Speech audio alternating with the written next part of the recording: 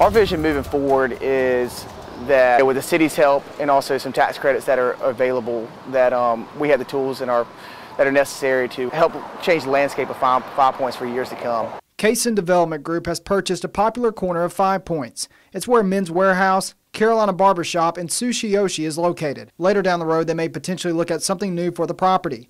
But for now, Taylor Wolf with the development group says they plan on keeping the current businesses there. I just think that there's been a critical focus on 5 Points in the past few years, whether that's from the city level, from various legislators, you name it, also the neighborhood associations. People are wanting to see new life and new businesses come to 5 Points, and if we can be a part of that, somehow we'd love to be.